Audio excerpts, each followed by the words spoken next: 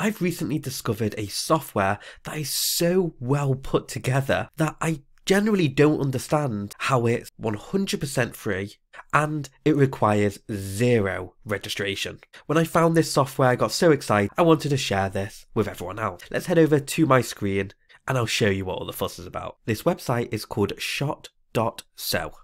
I'll leave a link in the description below and also a full guide and list of features in the description.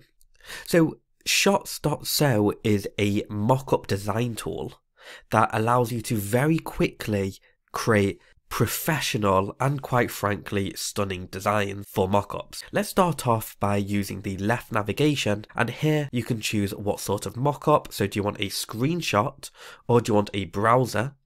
So I'll just click on browser so you can see it's changed there. And then you can change it according to different devices, like let's say a MacBook Pro, iPad Pro, even a watch, or just a simple desktop. Personally, my favourite is the browser tab, so let's play with it. Next, you can customize the style, so what browser you want it in, like Safari, Chrome Dark, Chrome Light, or Safari Light.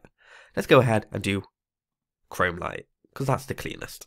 You can dictate how much shadow you want, and then you can scale the position of where you want it on the screen. You'll notice that everything is just click and it just works really smoothly.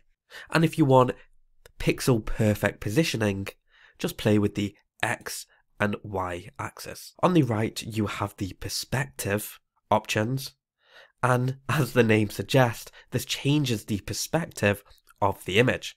So if I click this will change it to perspective.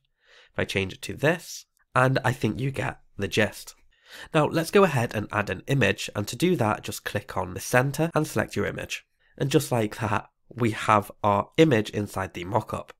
Now if we head over to the frame option, we can change the size of it all. So let's say we wanted a 19 by 1080 image. We can also change the coloring of the background. We can add whatever gradients we want. We can make it more realistic desktop backgrounds. We can do vintage gradients. And we've just got a whole bunch of different effects that we can apply to the background.